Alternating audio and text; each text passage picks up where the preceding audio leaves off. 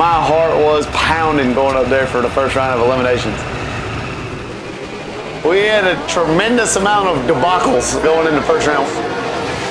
If the car's running perfect, you're on pins and needles. But when they don't go down the racetrack and you got to go up there for E1, oh my goodness.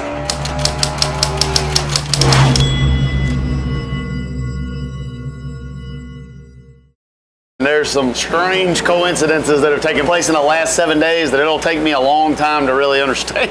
You worried? I'm scared. This is going to be like walking up to a craps table with a blindfold on and setting your chips down and hoping that the dice roll right. That's what we got. If I was betting, I'd bet on the other guy.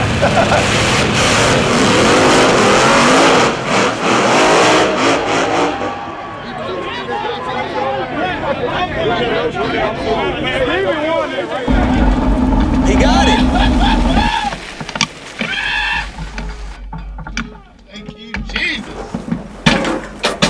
That's the Lord right there. Smoked the tires, he crossed the center line. I went like an 870. Drag racing has nothing to do with cars, has nothing to do with motors and horsepower and ETs and speed. It has to do with digging a hole and climbing out of it. A lucky squirrel will get a nut sometimes. What a piece of junk.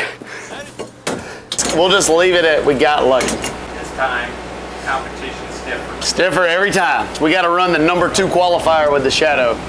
We don't have anything to outrun the guy that we're racing. We cannot outrun him. So we have to make him beat us. So we're going to make him be perfect.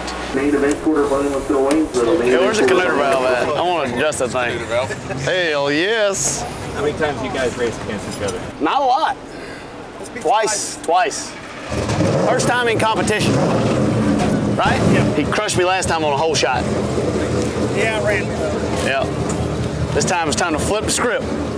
Yeah, it's good to have a nice rival. Oh yeah, never hurts.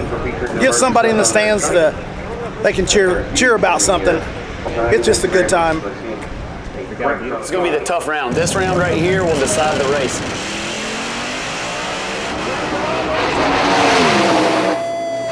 He's in the wall with a Shadow. Everybody stay where you're at, please. Everybody stay where you're at. 388-208, please stay where you're at. Home of the Flying Car. Stevie Fast really wanted to win that one, and he stayed in it way too long.